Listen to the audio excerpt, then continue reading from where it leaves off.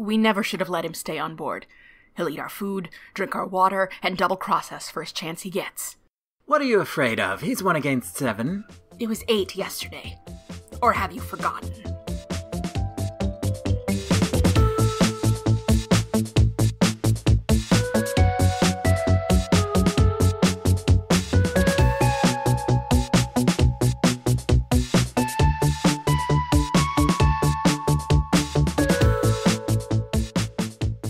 Welcome to the premiere episode of Modern Technology Watches. Ooh! Yeah, I am Rob Vincent. I'm Gila Drazen. And we are a married couple who are going to be watching some films together and discussing them. And what I've done here is the movie we're going to be watching today is one that I have not told you about. I'm going to reveal to you what we're going to be watching, then we'll stop the recording, watch the movie, and come back. Okay, great. I'm very excited. Okay. In fact, I should just go grab it off the DVD shelf, which is not too far from here. Okay, so I'm going to take this moment to say that we get along great. We've been married for almost a year, and we have rather dissimilar tastes, I think one could say. We appreciate the things that we both like, but we have very divergent tastes in what we enjoy. Yeah, we have both come from very different places, and so we grew up with different things, and part of the joy of this whole relationship has been introducing one another to those things. Yes. Okay, so what do we got? So what we got is the film Lifeboat, the 1944 Alfred Hitchcock film Lifeboat. By John Steinbeck. By John Steinbeck. Starring Tallulah Bankhead, some other folks. Hume Cronyn. Hume Cronyn is in it. Yes, young Hume Cronyn. All right. Nominated for 3 Academy Awards, Alfred Hitchcock's gripping World War II drama is a remarkable story of human survival. Is that just off the top of your head? Yeah, I thought you didn't know the movie. I don't, really. I'm just guessing here. Just spitballing. After their ship is sunk in the Atlantic by Germans, 8 people are stranded in a lifeboat. Their problems are further compounded when they pick up a 9th passenger, the Nazi captain from the U-boat that torpedoed them. With powerful suspense and emotion, this legendary classic reveals the strengths and frailties of individuals under extraordinary duress. Yeah, and this is something that actually came up in conversation when your mom was in town. That is true. And I thought I got the bug in my ear then, because we have a pretty sizable video collection between the two of us. That's a really good way to put it, yeah. And there's a lot on that shelf that one or the other of us has not yet seen, so I think this counts as my turn. And next week you'll get to pick out something, or maybe we'll find some way to randomize it down the line. But well, I mean, we've randomized before. You know, we've got all of your fun dice. We do, yeah. We have occasionally chosen a movie on movie night by rolling some old Dungeons and Dragons dice that I've got to narrow down shelves on the which shelf on the shelving unit and which subsection of the shelf and so on until we happen upon something. But yeah, so I think we will take this time to pause the recording, go get some movie snacks, and sit down and watch this, and then we'll come back and we'll talk about it. Excellent. Sounds like a plan.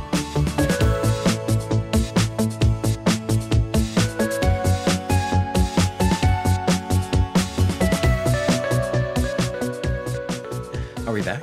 I think we're back. We're back. We're back. And we've just seen Lifeboat. We have just seen Lifeboat. Now, you were seeing it for the first time. I was. I was seeing it for the first time in a long time. We should describe the basics of this movie for listeners who are not familiar and people who listen to movie podcasts without themselves seeing the movie. If you have access to see this, you should probably watch it because we are going to be spoilering the hell out of it. Right. Okay, so let me see if I can describe this. Mm-hmm. There's a boat. Yes. Right? Right. And it's a lifeboat, right? It's a lifeboat. So there's a boat. Yes. And there's people living on it, right? It's a lifeboat. Lifeboat. Yeah, there you go. That's the movie. Oh, well, I think that's your I think you've summed it up pretty well. Thank you, and good night. Okay, well, thanks for listening. We hope you enjoyed Modern Technology subscribe. Watches, and, you know. Okay. So the idea of Lifeboat, it was an Alfred Hitchcock film. Yes. He was a filmmaker of some renown. At the time, this was not really all that well received. This came out in 1944 during the war. There was a little ad for war bonds on the screen that said "The End." Yeah. Said the end, buy your war bonds here. And I was looking for a place in our apartment to buy war bonds, Rob, and I can't find one. Well, I think we haven't put that bit in yet, but Okay, okay. once we do some remodeling, we'll Sure. put in the booth for the war bonds and Okay, maybe all right. a popcorn machine. So this film has kind of a unique place in history. It's one of those movies made about the war during the war. Mm-hmm. It was written by John Steinbeck, who wrote a lot of the stuff that you probably had to read in school if you went to school in the United States. I mean, that was honestly one of the first things that I noticed, and it's the first thing that I wrote down. It was like, does stuff like this happen anymore? Because it was a Hitchcock film of a Steinbeck story starring Tallulah Bankhead. Who herself was a pretty big deal at the time. Absolutely. Like although she hadn't made a movie for a while before this. The list of the cast was Tallulah Bankhead and a bunch of other people. Yeah, as you did. And I'm wondering if that's kind of a thing that happens anymore. Mm-hmm. Yeah, I mean, obviously, yes, but not in the same way necessarily. If it was like, sort of when the Da Vinci Code happened, right? And it was the Da Vinci Code starring Tom Hanks. It was a big deal. Mm-hmm. But do you get that kind of like trifecta of director, material, and actor in the same way today? That's interesting. Do people get that psyched about it? Yeah, because Da Vinci Code, of course, was an adaptation of a book that was already a big deal. Right. It was already popular. This was not a book. Steinbeck wrote it for the screen at the behest of Hitchcock. He also asked Ernest Hemingway and some other people who were, who are known writers of the past now, but at the time they were writers of the then. But he ended up getting Steinbeck to write it. I've got the Wikipedia article open here, and we're going to be reading from that while we do our recap. Wikipedia is, of course, licensed under Creative Commons Attribution Share Alike 3.0, so it's perfectly compatible with what we do here. But yeah, it had what's seen as a well-known cast now, but at the time I don't know how well-known they were. They were kind of all day players, apart from Tallulah, I think. So there's Tallulah Bankhead and Hume Cronin, and Hume Cronin as Stanley Sparks Garrett. I'll just read the cast list here. Tallulah Bankhead headlines. She was Constance Porter. William Bendix was Gus Smith. Walter Slezak as Capitan Willie. Mary Anderson as Alice Mackenzie. John Hodiak as John Kovac. Henry Hull as Ritt. Charles Rittenhouse. Heather Angel as Mrs. Higley. Hume Cronin as Stanley Sparks Garrett. And Canada Lee as Joe Spencer. of course, Also known as George. also known as George, also known as Charcoal. Yeah, that's not okay. Yes, for those not playing along, that was the African American character, and in 1944, you could say that sort of thing in a film. You could probably say it in real life. So, okay, here's part of. For those of you who don't know, I'm Jewish. Wait, you're Jewish? I know. It's shocking. Mm-hmm. I'm Jewish. I grew up in the 80s and 90s. So, this was a World War II movie that I hadn't seen. Mm-hmm. Partially because, there's no Jews in it and really only one Nazi. Mm-hmm. Honey, I don't want to disappoint you at all, but it didn't really set my world on fire. So to speak. So to speak. Okay, well, let's just describe the plot really in broad strokes. Is there are these people on an American boat that gets sunk by a German U-boat. They're out in the water somewhere. They get sunk by the Germans, and this scrappy band of survivors of the boat that went down end up on a single lifeboat, plus a German who, spoiler alert, turns out to be the captain of the U-boat that sunk them, because it also got sunk. So, yeah, the idea here of the people that had to scrape together what they had and get along, and there are all sorts of bickering and stuff. It's kind of a standard plot as these things go. I mean, they're on a boat. They're on a boat. And they're trying to survive, and they don't know which way they're going, and the compass is broken. And there's a war on. And also, the general kind of hijinks that ensue when a random group of people is enclosed in a small space. A random group of people, all different social classes. So it's the Breakfast Club on a boat. It's the Breakfast Club on a boat. Oh my God, you're right. Dear Hitler. Dear, we accept that every one of us. every one of us is a Nazi and a reporter and a guy with one leg and You see us as you want to see us, as the enemy. Any questions? Sincerely yours, the Lifeboat Club. Q, don't you forget about me in German. Hey. And that's all you see at the end is Tallulah just with her fist up in the air. There we go. Yeah. So that was also something that I noticed. Did Tallulah ever play not Tallulah? No, she was one of those actors like your Arnold Schwarzeneggers or Jack Nicholson's or Jennifer Lawrence's of today, where they basically always play the same character, and it's basically who they wear, their public face. She's got that husky 3 packs a day voice, and she calls everyone darling, and like she's very chiseled and looks ready to either smooch you or bite your head off at any moment. Or both. And, very concerned about her stuff. Mm-hmm. Yeah, she's the classy war reporter who was writing and filming on the ship, and at the beginning she's all proud of the footage she took of the battle, and then she loses her camera first thing. It's one of those, and then she ends up with all these scruffy people around her doing things, and then she's like, gotta get with one of the guys because you know. Let's get to that. Let's go through the plot really quick. Sure. If you'd like to do that. But, absolutely. And feel free to jump in here we both took notes during the movie. We did. We took a certain amount of chicken scratchy notes. I can probably still read some of mine. I can definitely read some of mine, but I think I stopped after a while. Yeah, it's one of those things where, like, at the beginning they're setting things up and everything's happening and things are going on, and then after that it's just okay, what's changed in the situation? Well, here's one of my There's less to write notes about. Ongoing questions. Yes. They were smoking through the entire movie. Oh yes. Well, was the boat not made out of wood? Like, I would have been concerned about fire. They could probably ash into the ocean. Right, but like, did they have lighters? They had lighters. Everyone had a lighter. It was 1944. You got lighters just issued to you. Yeah, but I mean, did they not get destroyed? Matches, things. The kits that they used to give soldiers like came with cigarettes and matches along with like rations and whatnot.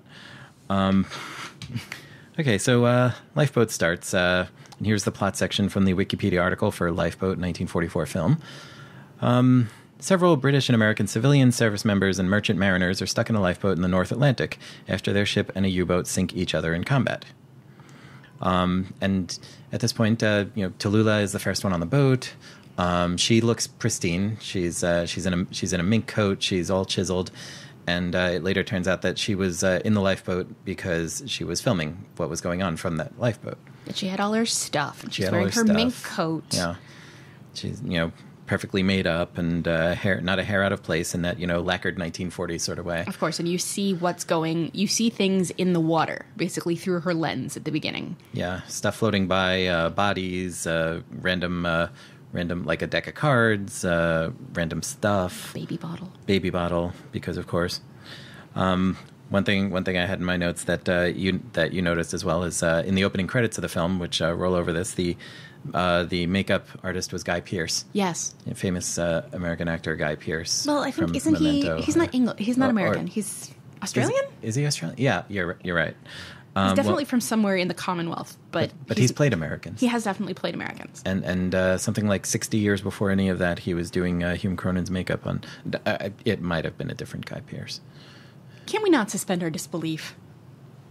This is not a place for suspending disbelief. This is a film podcast. Excuse me. I just watched a movie where they were stuck on a boat for I don't know how long, and no one had more than a 5 o'clock shadow. This is true. I'm just saying. I don't think they perfected growing beards yet in the 40s. Okay, is that how that worked? That's totally how that works. Okay, then how do you explain Abraham Lincoln? Good point. I think his was on hooks. They just hooked over his ears. Okay.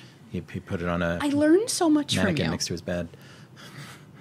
But yeah, and another thing from my notes is when she pulls on the first one she pulls on is what's his name, the scruffy dude, Kovac, and they start talking, and the first thing she does when this guy's gasping for air after crawling onto a lifeboat is stick a cigarette in his mouth and light it for him because 1944. Yes, you're exhausted. You're in medical danger. You almost just died. Here, have a cancer stick. Did they call that them then? I don't know. I don't think they.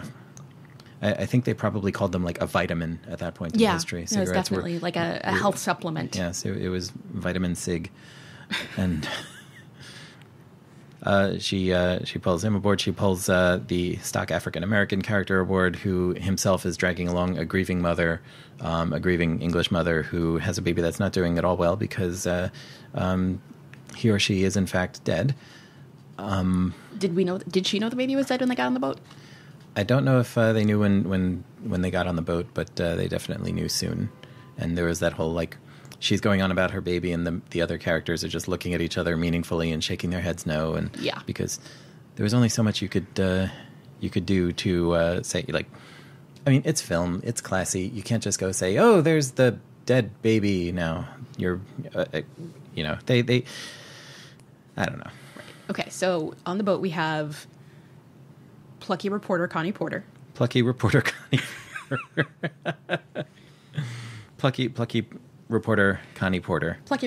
Porter. Gus Smith, who is one of the, I think he was a crewman. Yeah. A guy who's always going on about how good a dancer he is, and he's got a hurt leg. Yes. And he loves dancing. He loves dancing. And he loves his girlfriend. He loves his girlfriend, He's Rosie. from New York. He's from New York. There is Alice McKenzie, who's sort of... a medical professional. A medical professional, a nurse. And she's the sort of plain woman next to Tallulah. Well, who wouldn't be? Yeah, everyone's a plain woman next to Tallulah. Even Hume Cronin was a plain woman next to Tallulah. And Hume Cronin was playing Sparks Garrett, who was he the navigator or the radio operator or something to that effect? Something like that. He was something on the boat, and he, yes. Yeah. Played by Hume Cronin, who I mostly know from my childhood as the guy in one of the old guys in Cocoon. And I mostly know him as old Mr. Jessica Tandy. So. Yeah, but seeing him young, he was in the 80s, he was famous for being the old guy in a lot of movies. But seeing him young, he already looked old. Yeah, just the same exact face. It's the same exact old face. I want to see a picture of Hume Cronin as a baby, because I bet he was an old-looking baby. I'm sure he was. He was born, and the doctor said, "Congratulations, it's a haggard, middle-aged man." You have John Kovac, who is the tattooed sailor who goes around bare-chested for a great portion of the film. Now, when you first saw one of his tattoos, there's a later point where Tallulah is giving him a hard time about all his tattoos, and she's assuming they're all women. Yes. However, you and I got hysterical because the biggest tattoo in the middle of his chest is a heart with the initials BM in the middle of it. Yes. Yes, which was an ode to... he never explains who it's about, but we can accept in our headcanon that he got a tattoo as an ode to his favorite bowel movement. I just think he was saluting his colon health. Really? Maybe. I mean, that's important if you're a sailor. You got to stay regular on the high seas. Absolutely. Yes, that's John Kovac, as played by John Hodiak. You have Ritt, the nickname of Charles Rittenhouse Jr., who is played by Henry Hull. He's this guy who owns factories and the basically a classy sort of rich dude. Why was he on the boat? That's the part I didn't understand. Yeah, he owned shipyards. They say at one point he was going to Spain, but not for the war office or anything, just going for himself. Because he was apparently rich enough to not be expected to serve in any capacity. He was also kind of an older guy, but... I mean, not that much older, though. That's true. Definitely... I don't know, there's a lot of really interesting coding, I thought, and I also recognize that it's hard to take myself out of the 75 years since this movie came out to say, oh, well, Because he's the one who sat down and said, okay, I'm in charge, and I'm just assigning everybody else the work to do. Yeah. Yeah, that's very, he's very obviously like an upper management guy rather than a get your hands dirty laborer. And also he and intrepid reporter Connie Porter knew each other. I'm just going to call her that now, from now on. He and intrepid reporter Connie Porter knew each other in some way, but they felt like old buddies. Yeah. You know, like old high society pals. Yeah, like very palsy, and not like there had been any kind... There was no, like, inkling of anything romantic No. about them. No. I mean, I think Tallulah was playing younger than him, but also, like, these characters had all conceivably known each other on the boat for however long they were all on this ship together before it got sunk. They all had nicknames for each other and things like that. Or for the most part, you had they brought on Joe Spencer, who was the black gentleman played by Canada Lee. They called so many different things. Yeah, they called things that you would not say today in person or in film unless you were the villain. I just meant they called him Joe and they called him George. Oh, yes, there was that, too. That was what I meant. It was Rittenhouse that kept calling him George, and I think that was sort of a, he's too hoity-toity to learn the lowly dude's name type of deal. Wasn't that actually his name, though? His name was Joe. The character's name was Joe. His son's name was George. His son's name was George. Interesting. Yeah, I'm not sure what that signifies. Me neither. He brought on Mrs. Higley, I think is that character, played by Heather Angel, who was the grieving mother. And the interesting thing about her was that she was British, but she had been shell-shocked in the Blitz, and they sent her back to America. Yeah, they were sending her back to America to get her head on right. To get her head on right, and also her husband was already there, I think. Or she was, yeah. And she was bringing the baby to go be with him. Then the baby died. And the baby died in the attack, and she was cradling the baby for a while before they kind of waited till she fell asleep and gave it sort of a service. No one remembered "The Lord is my shepherd." No one remembered all the words of Psalm 23. Mm-hmm. And this is in my notes. Of course, the black guy knows the psalm. Yeah, that was very much a stock black character thing. No and question. I think you could conceivably, I mean, if you try and be detached about it, you could conceivably say this film was fair for its time regarding racial relations. But at the same time, it does not keep well. The things that that the character of color did to advance the plot included knowing all the words to Psalm 23 when it was time to bury the baby at sea. Yes. And playing the flute to keep everyone's spirits up. So he was the entertainer. Yeah. Which, oof. And he was also in charge of the commissary. He was also in charge of the commissary, and later his pickpocketing skills come into play. So, he's the cook, he's the thief. He's his wife and her lover? He's his wife and her lover. Yeah. So sorry.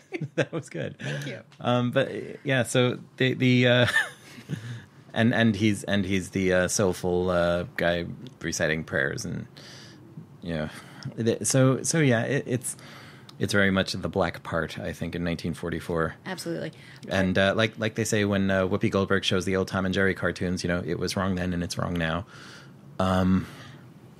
I mean, recognizing that it wasn't as bad as it could have been. Yeah, no, it could have been much worse. But apparently that was a sticking point. According to Wikipedia, when it goes into the production section, that was a sticking point that made John Steinbeck, who wrote the film, very much not like how it came out and tried to distance himself from it, tried to get his name taken off of it without success. But one of the things he said was that he wrote, I'll see if I can find the quote here.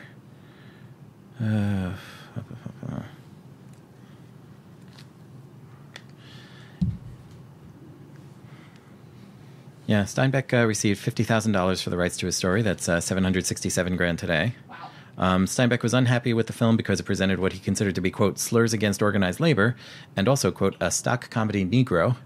That's a direct quote. When his story had, quote, a Negro of dignity, purpose, and personality. So yeah, apparently he was not happy with how this came out, and tried to have his credit revoked. I mean, I see what he's saying, and I don't know that I would say that any of these characterizations were the most nuanced. No, they were very much like everyone was pretty much out of central casting. It was like a Gilligan's Island group of like here's the rough and tumble sailor, here's here's the rich guy, here's the plain woman, here's the richer woman. The plain woman who at one point said, "I grew up in the wheat fields." Yeah, because of course she did. Yeah, so that all happens. You've got all these characters on the boat, and then what happens? They drag another guy onto the boat, and they pull him on, and he says "Dankeschön." And it's not Wayne Newton. It's as un-Wayne Newton as you can get. It's actually Kapitan Willy, played by Walter Slezak. But we don't know at the time that he's the Kapitan.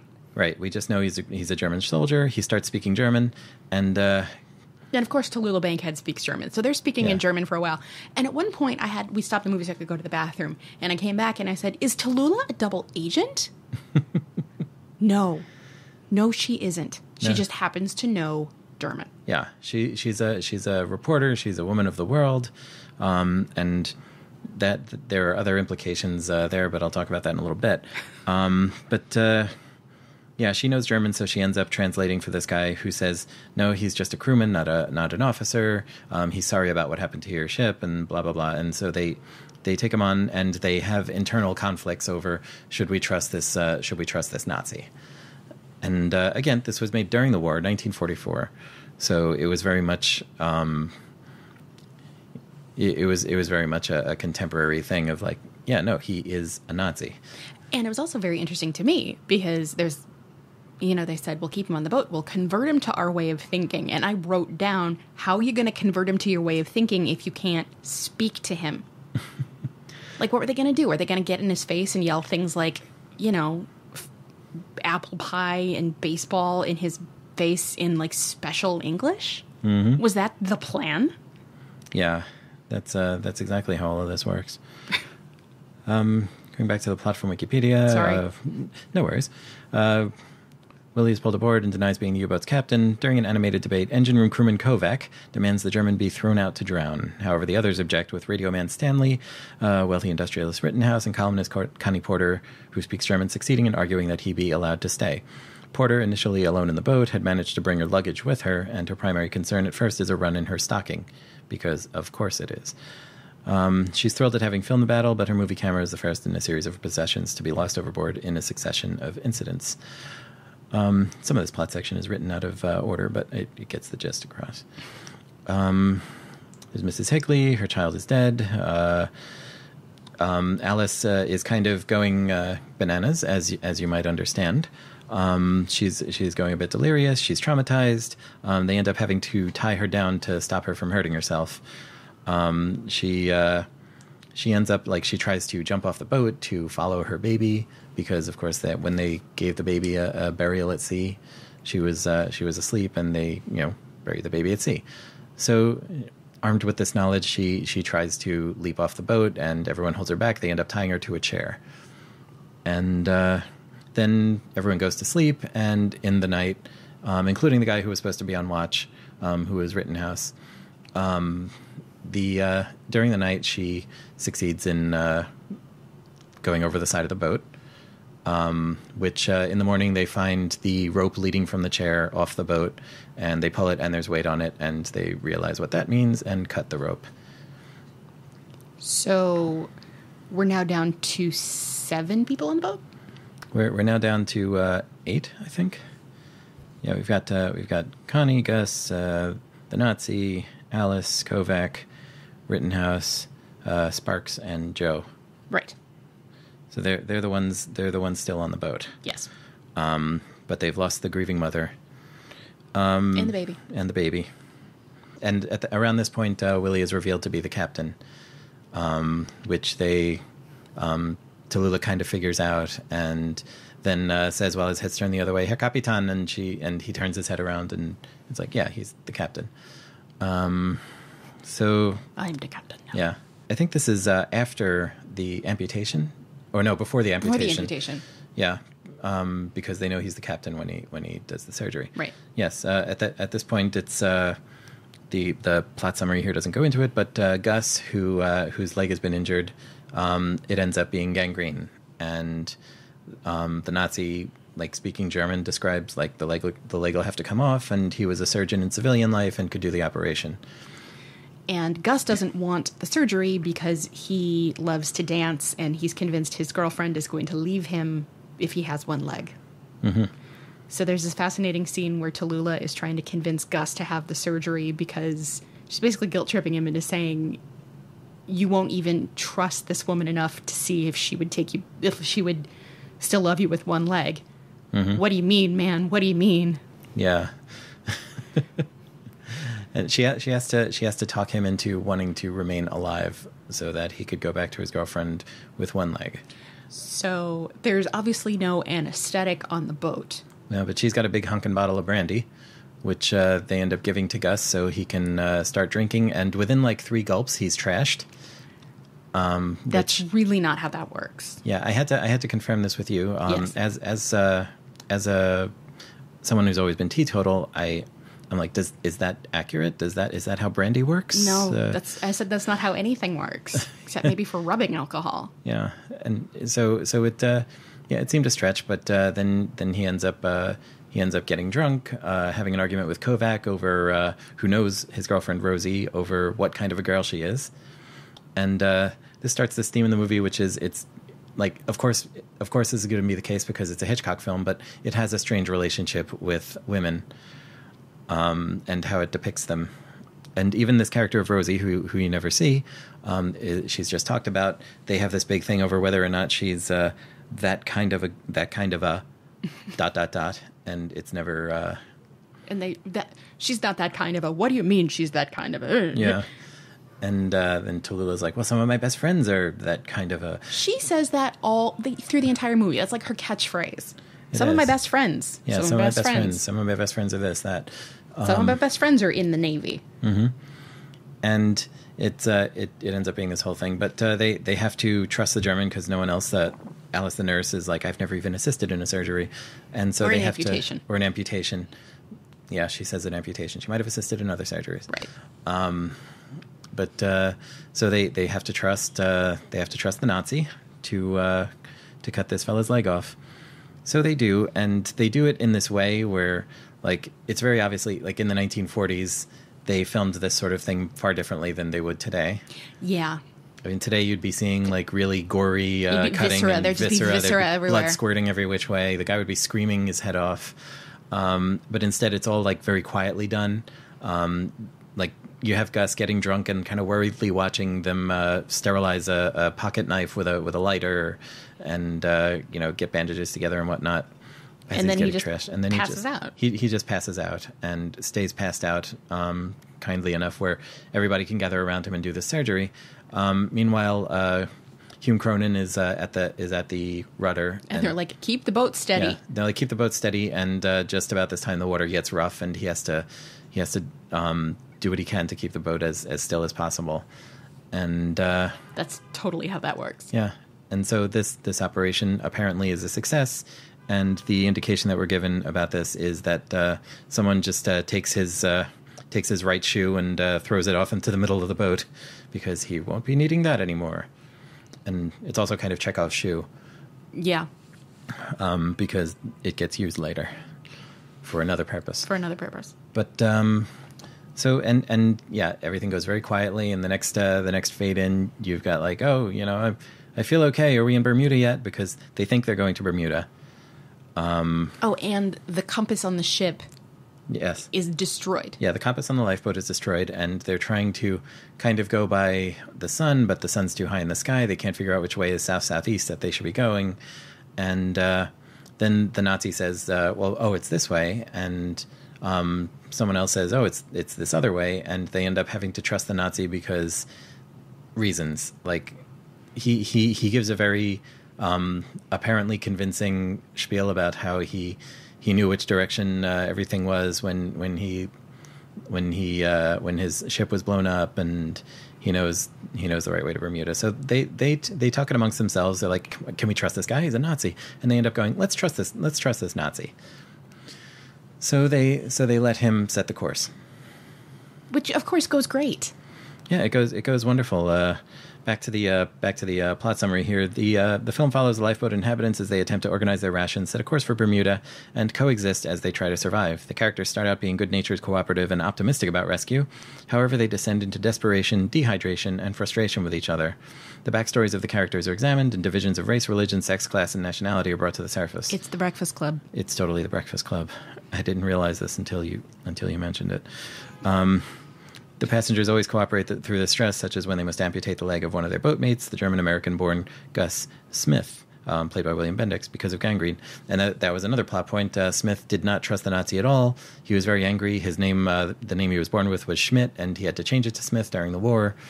And he's like, "You made me hate my own name I was born with," and so on. So he's very anti-Nazi. Anti-Nazi. Anti-German, really. Anti-German.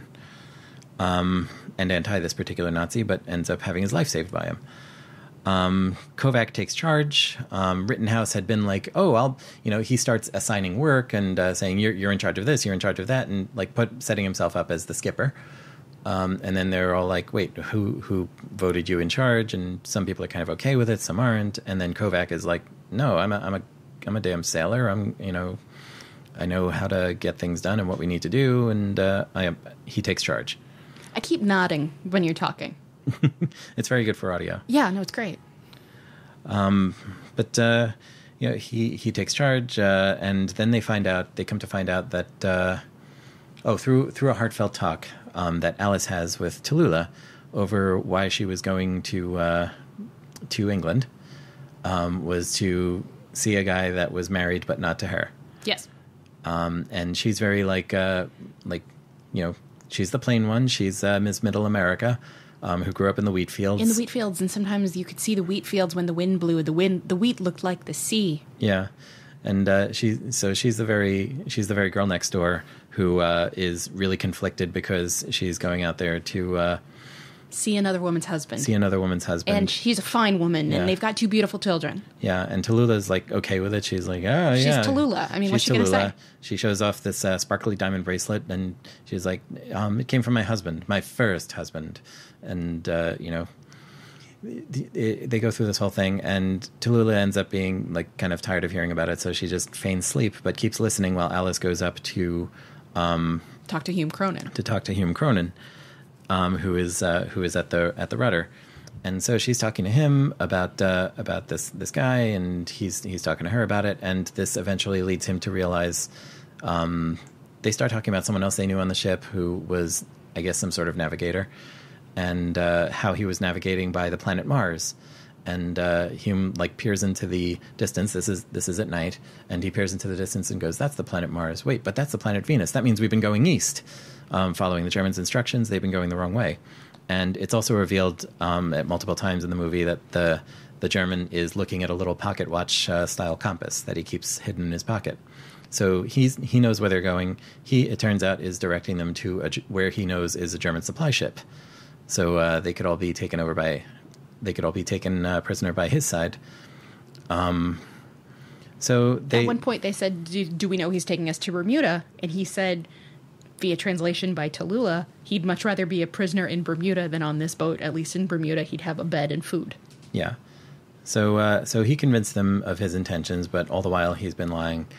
Hume Cronin realizes they've been going the wrong way. He's like, well, we'll see about that. And then cut to the next morning when everyone's sort of... The Nazi's still asleep. Everyone else is sort of huddled in conference and talking about, well, maybe he didn't know we're going the wrong way, this and that. And they realize that he had asked Tallulah the time, but they saw he had a pocket watch.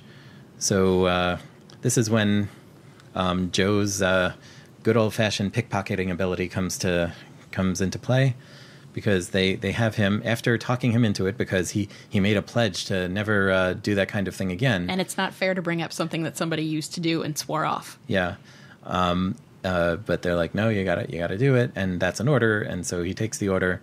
he stumbles and bumps into the sleeping German, goes, "Pardon me," and comes up with his pocket watch, opens it. It's a compass. So they know he's been lying. But it turns out that although they know he's been lying, it turns out that they've been off course for so long that it would take them far too long to actually get to Bermuda, and they're kind of stuck going where he wanted, which is the German supply ship. And then the storm. Yeah, the storm happens. They lose their food. They lose their water. At one point, they tie Gus to the mast. Yeah. Because they don't know where else to put him. Yeah, he can't hang on under his own steam. He goes overboard at one point, and they get him back because the storm is just like, playing catch. It's like, we'll take a guy off the boat, we'll throw him back onto the boat. What are the chances? But okay. There's water everywhere. There's water everywhere. All of a sudden, the Nazi starts shouting instructions. Yeah. In English. You get this, you tie that down, and then, Tallulah is, of course, like, how, why haven't you been speaking English? And he goes, I didn't know if I could trust you all. But they basically, after the storm, they're all pretty whipped. And the German is now in charge because they have no other choice. They can't get anywhere else. There's no time. So he is hale and hearty and rowing the boat because the mast broke in the storm. Yeah, they improvised a sail. They put a sail together before, but the storm destroyed that, so they can't control the boat. But then Capitan Willy is rowing. And he's singing Du liegst mir im Herzen, which... Yeah. No, yeah. It's that song. And... sorry if I peeked, but no, that's like a legit German song. And in fact, in my favorite Garrison Keillor book, there's a chapter, like a monologue that's called Du liegst mir im Herzen. And Rit is playing on the flute while Willie is rowing and singing. Yeah. And he is in awfully good shape for being on this boat with no food or water. Yeah, and everyone else is all tired and hungry and thirsty. Crusty. And they're like, how, a couple of guys offer to take over rowing, and he goes, no, I got it. I can do it. And it's obvious he's not trusting any of them, but also he's not tired. He can just keep going somehow, and he just attributes it to right living. And they're all like, oh, they're supposed to be the Superman, the master race, and maybe I'm starting to believe it. Gus had been drinking seawater out of a mug that he'd been dipping over the side. And there were a couple times when Alice had actually come and hit the mug out of his hands. Yeah. She said, the salt's just going to make you thirstier. You might as well be drinking poison. Yeah. But he decides, well, maybe I'm just going to drink poison and die, because he's delirious coming back from his surgery. And now he's delirious because he's been drinking seawater. And he's got one leg. And he didn't have all that much of a grip to begin with. He's got, it's really raining shit on this poor guy. But while everyone else is asleep, he comes awake and sees that while Willie is rowing, he's also sipping water from a flask in his shirt.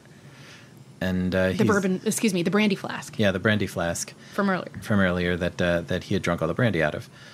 So he tries to nudge Hume Cronin and be like, Willie's got water, and but at the same time he was deliriously thinking he had a big glass of ice water and he was drinking it with Rosie. So Stanley doesn't really listen. Stanley's like, yeah, sure, Gus. Sure he does, and rolls over and goes back to sleep.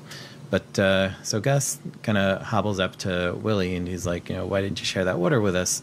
Willie keeps talking to him, and he's kind of on another planet talking about, I'm going to see Rosie. And the Nazi's like, yeah, sure, she's right out there waiting for you. Can't you see? And he points. But first he says, remember that your name is Schmidt. It's not Smith. Yeah. He's like, I'm gonna completely German at you. And then he says, look, there's Rosie. She's right there. Don't you see her? Mm-hmm. And so Gus, blearily turns around, and the Nazi pushes him over the side. So he's yelling, Stanley, and Stanley... Yeah, Stanley is asleep. It was sort of like, you should excuse me. Mm-hmm. One summer when I was a camp counselor, And you pushed a kid off the side of a boat? No. And let him die? No. Oh. First of all, I had girl campers. But I was sound asleep, and a child came over to my bed and said, Gila. And I said, I'm sleeping.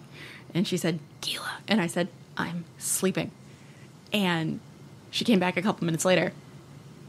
This poor child had wet her bed, didn't know what to do, and I wasn't waking up. It was not a good situation. Well, sometimes you can be kind of difficult to wake up. That's what I've heard.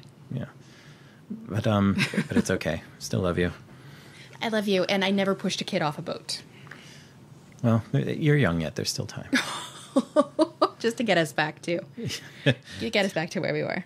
To get us back to where we were. So, going past that in the plot summary here, Gus is coaxed overboard by Willie and drowns. Upon waking, the others discover Gus missing, and Willie is questioned.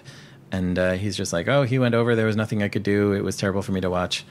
Meantime, they notice that Willie is sweating with the exertion, and none of them are sweating. And Alice says, like, I was trying to cry, but there are no tears, because of course they're not, everyone's dehydrated. So they realize he's got water, and they get the flask out of his jacket, and he's like, well, I filled it from one of the ballast tanks before the storm. It was foresight, and I also had the food pills and energy pills, and because we all prepare for these sort of things, and you got to be prepared. You should be thankful to me for planning ahead. Exactly, you should be thankful for me planning ahead, and they basically a number of the group flip out and drag him over to the side of the ship. Someone picks up Gus's discarded shoe, and they beat the hell out of him and toss him over the side and kill him. Now, did they toss him over the side and continue beating the hell out of him? Yeah, I think, and of course, because this is a 1940s movie, you don't see any direct violence, but you see the backs of everyone as they hurl him over the side, and I think the implication is he's still hanging onto the boat, and they take the shoe and knock him over the head or on the hands or just basically anything they can pick up to hit him with. Yeah, and a bunch of them are hitting him and attacking him, even Tallulah, but not Joe. Not Joe, because he's renounced that kind of life. He's not about that life. He's not about that life. And was there anyone else who wasn't, or did they all? They all did. It was everyone but Joe. Everyone but Joe. So all the white folks killed the Nazi, and then immediately they're ready to give up, and a lot of them are kind of miserable because, like, oh, we were a mob, and my last regret is that I joined a mob. Yeah, that was Rittenhouse. Yeah, said that, and Tallulah's like, we weren't a mob when we killed him. We were a mob when we just. When we let him be in charge. When we let him be in charge and just laughed with him and went along with what he was doing to us and decided to be his prisoners. And then people really start feeling their neck. They start really freaking out. Tallulah starts screaming at this person and that person, blaming them all for losing the rations and losing the water and this and that. She flips out. She goes full angry Tallulah, which is a sight. Yes. And then they argue amongst each other. Some of them are starting to resign to their fate of just, oh, we're going to die out here. This is it. And then what happens? They're talking about. There's a line here in the summary where Rittenhouse strikes Willie over the head multiple times with Gus's boot to prevent him from reboarding, and utterly disillusioned by Willie's behavior, laments, "What do you do with people like that?" And that's the line. That's the big. What do you do with people like that? He's like, we saved his life. We shared what we had with him, and he thanked us by lying to us and taking us all to a concentration camp. They're all talking about the concentration camps. They start talking about Tallulah's bracelet, and she's got this blingy diamond bracelet, and it turns out they can use that to catch fish because they've been having no luck catching fish because they have no bait. But then they realize, then Tallulah offers the bracelet, and she's like, it's bait by Cartier, and it's also the only thing she has left. Yeah, right. Her fur coat is gone. Mm-hmm. Her fur coat is gone. Mrs. Higley was wearing it when she jumped. Right.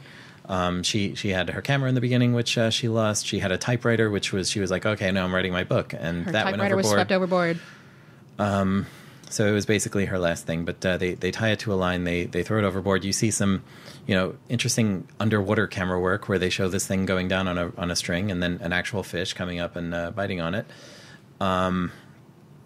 So they start pulling this fish aboard, and they start getting it up out of the water. And then Joe is like, "Oh, look, it's a ship!" And so they all turn around in surprise. They drop the line with the fish and the bracelet on it.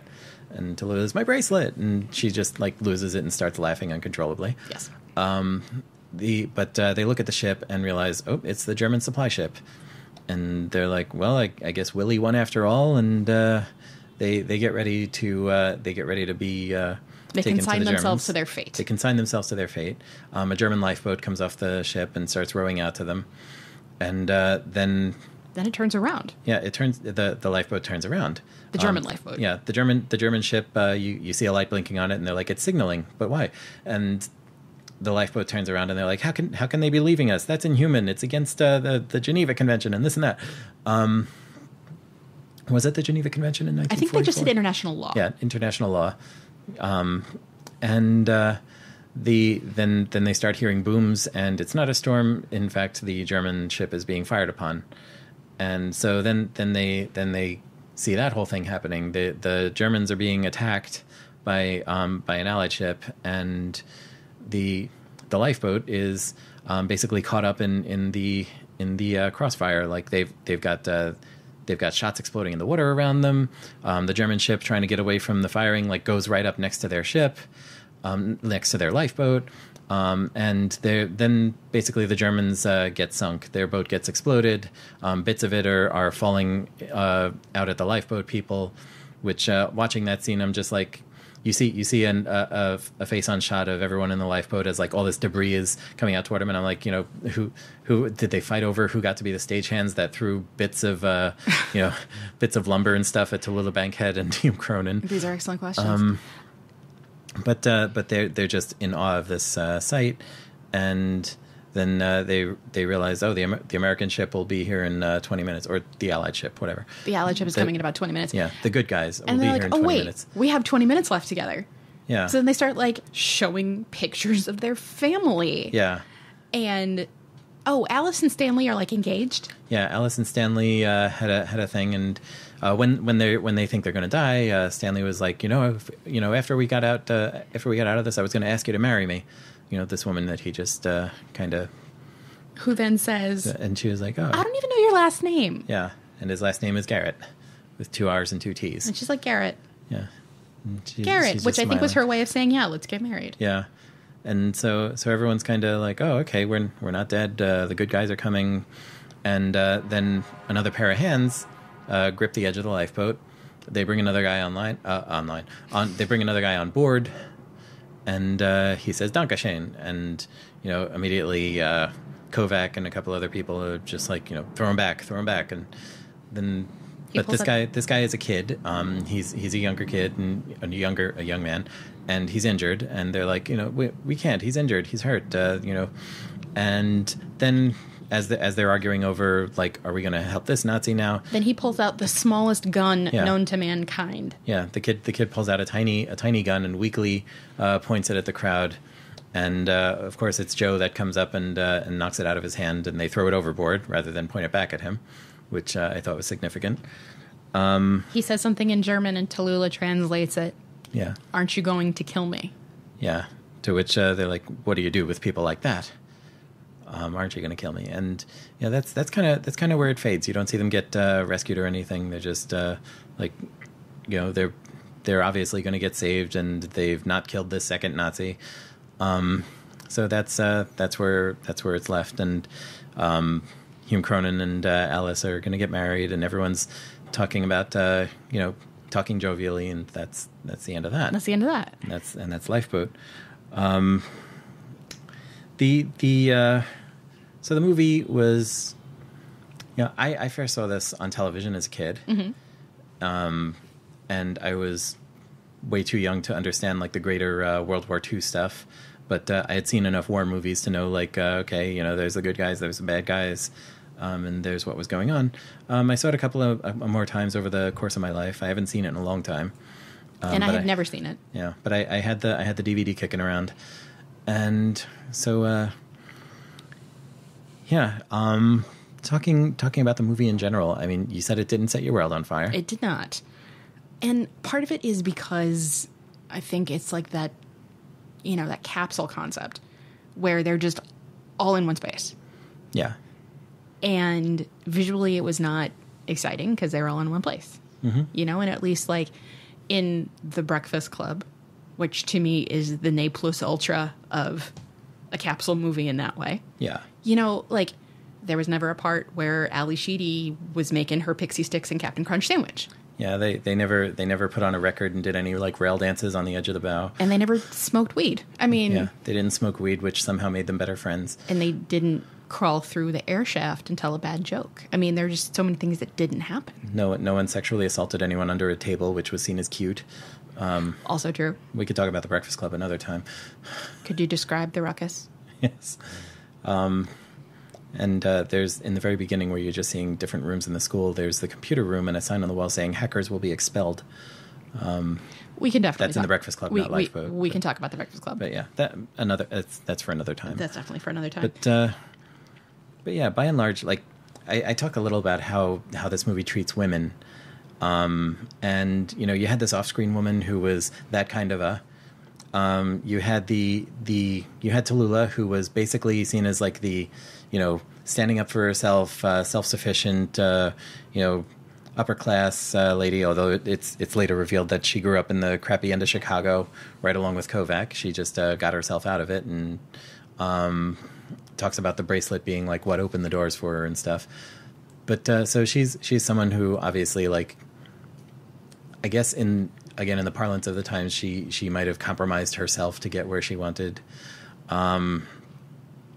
But you had Alice, who was the, probably the most positive depiction of a woman in the whole movie, Yeah, and she was fair. going off to shtup a guy who was married. But she's conflicted about it. So Well, that's something. And she ends up finding love with Hume Cronin, which really, who wouldn't? Right. But yeah, basically that's the role of women, is to either be off-screen motivations for things and still be talked about as that kind of a, or be punished for when they want to assert themselves, or like I think that was very significant with Tallulah losing all her fancy things. Everything she did to get that stuff and get where she wanted, and it just all went overboard at various times until she ended up cracking up about it. And then Alice, she's redeemed basically when she ends up doing the right thing and finding herself a nice single man instead of her European affair dude. So yeah, that's women for you, huh? But I mean, that's Hitchcock and women. Yeah, I mean Hitchcock and women is a whole, like, there are theses written on this, I'm sure. Yeah. And I'm not going to write another. But and at the time, and I found this stuff interesting from the Wikipedia article. They're talking about, at the time, this movie was criticized for being too generous a depiction of the Nazi, like being too sympathetic to him. Yeah. And people and Hitchcock, like, and Tallulah Bankhead afterward were talking about, no, the idea is that, even though he seemed friendly and everything, you end up, you can't trust the Nazi. And again, the German they get at the end is basically when the Americans are coming up, or the Allies, whoever, are coming up, and they know they're basically taking him to go be a prisoner of war. But it was seen for a while as one of Hitchcock's lesser films, although these days it seems to be a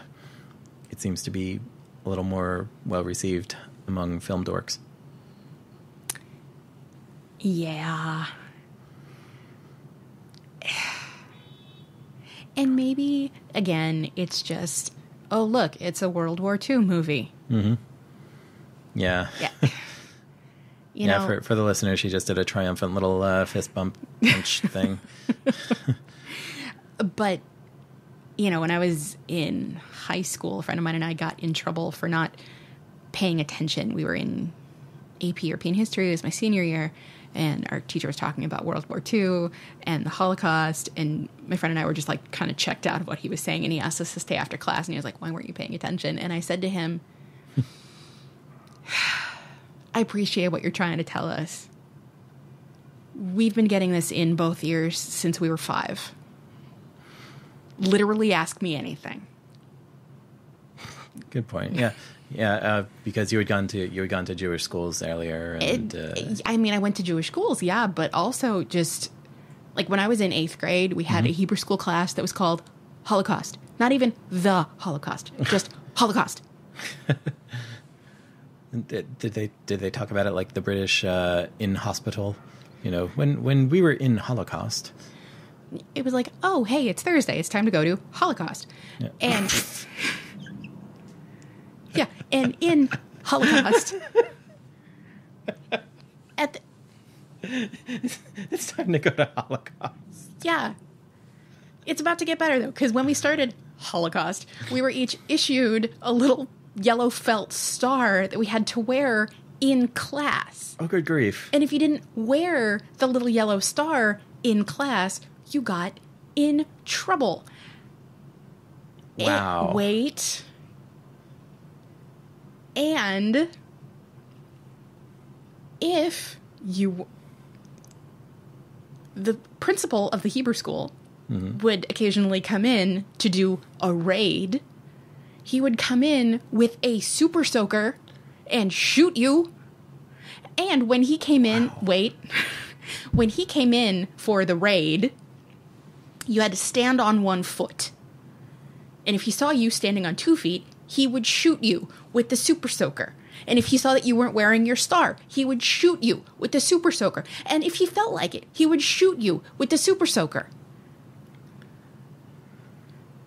And everyone was okay with this? Not only was everyone okay with this, there were people, like, we had 2 nights of Hebrew school that year.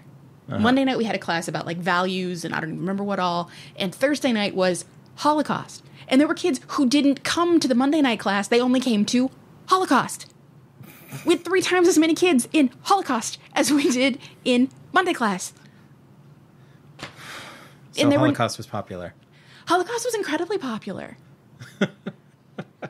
Which, again, I realize is a weird thing to say. But, oh my God, people loved Holocaust. You know, we're a Creative Commons podcast, so people can take clips of this and use them in all sorts of ways. Holocaust was a big hit at the United Talmud Torah of Omaha. Oh my God. Okay. So, on that note, Holocaust. Holocaust. It's one of those words that just starts to lose meaning when you say it a lot. Is it, though? Well, maybe not. No. It's one of those words that starts, like, it's hard to say a lot. Mm-hmm. But, you know, there's some words when, like, you write them down a lot and you lose a sense of what they are, like fork. Holocaust, no. Yeah. Can't really lose the thread on that one.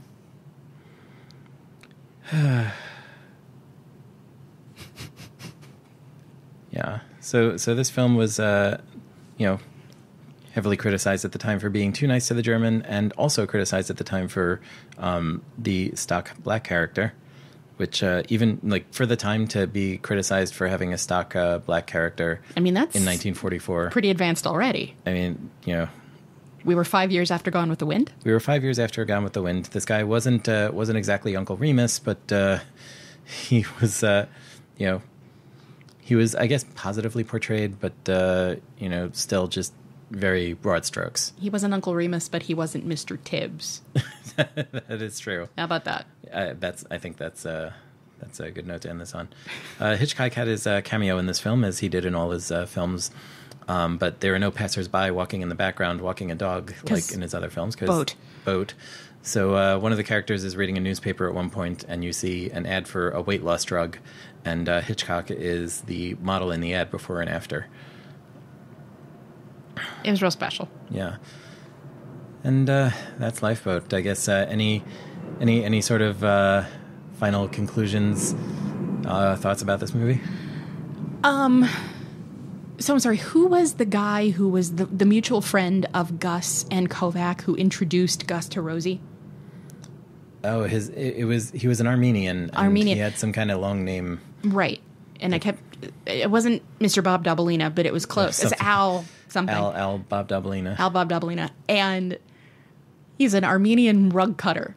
Yes. And I was like, dancer or carpet seller? Why not both? Why not both?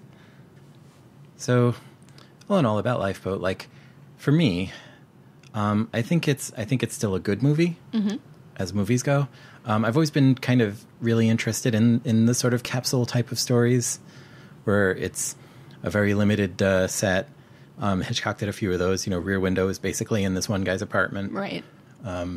Breakfast Club's another one, which That's somehow not a Hitchcock movie. It's not a Hitchcock movie, but it's an 80s movie that somehow I think managed to age more poorly than this 40s movie in some ways. Yeah. But again, we'll talk about that some other time. But I think it's interesting as a media portrayal of World War II while World War II was going on. That's very true. I think in its moment, it's a very interesting way to look at it. It's also a World War II movie that's not all like flying aces, having dogfights or brave soldiers going out and kicking ass and everyone, It's not one of these triumphant banner waving things. It's not a war movie. It's not about the war. It's about a bunch of like regular ass people who are caught up in it. But yeah, I think this movie is not a perfect movie. Hitchcock did better, but there have also been a lot worse movies made about the subject, and I like that it wasn't a big banner waving thing. Apart from the buy war bonds thing at the end, yeah, it was. But they may have had to yeah, that might have had to have been there. Yeah, I think it might have sort of like an MPAA rating. Yeah, but yeah, the story holds up. Another thing I remember from my youth is that they remade this movie in the 90s as a sci-fi movie called Life Pod, where it was the life pod off a spaceship, and it was apparently directed by and starred Ron Silver. And so it was kind of a hinky TV movie, which I vaguely remember seeing. I haven't gone back to look at that at any point, but I vaguely remember like seeing that it was a remake of Lifeboat, very obviously, except with spaceships and aliens and whatnot. So maybe that'll be worth going back to at some point. But Tallulah's not in it, so. Well, I mean, if there's no Tallulah. Well, that was Lifeboat. And next time you get to spring a movie on me. Excellent. So we're going to have to do a couple of more because I don't want to wait so long, but there's one that I want to do at the beginning of June to tie it to Shavuot. Okay, so we'll get to that, and I think maybe next time we could do what we did this time, where like you can spring it on me at the beginning of recording. Excellent. And we'll go from there. Wonderful. This was fun. This is fun, and not bad for a first film podcast ever. Absolutely. I guess I will just say thank you for watching this with me. Thank you for watching this with me. Thank you for sharing it with me. And thank you out there for listening to Modern Technology Watches. Hey, I have an idea. Dinner? Dinner. I have one other idea. What other idea? Okay, turn around, because I need you to look at what I've been looking at. It is so lopsided over there. You know what? I'm going to leave this bit in the podcast, and I'm not even going to tell anyone what you're referring to. That's fantastic. I think this out of context would be kind of perfect. Fantastic. And just for the record, Holocaust was huge at the United Talmador of Omaha. Very popular.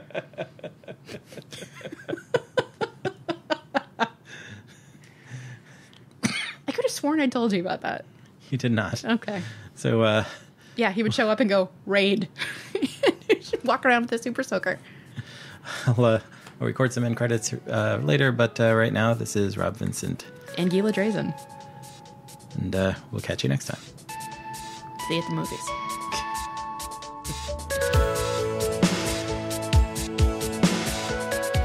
You've been listening to Episode 1 of Modern Technology Watches with Rob Vincent and Gila Drazen. Go to modern.technology on the web for more info on this program, the people involved, episodic show notes, our other podcasts, and our social media shrapnel. Our theme music is The Promise by Torley Wong, released Creative Commons Attribution Share Alike 3.0. More info at modern.technology/music. Find more from Torley at torley.com. Thank you, Torley. Content from Wikipedia is used under Creative Commons Attribution Share Alike 3.0. This podcast is released under Creative Commons Attribution Share Alike 4.0, produced by modern.technology. Send us email at watches@modern.technology.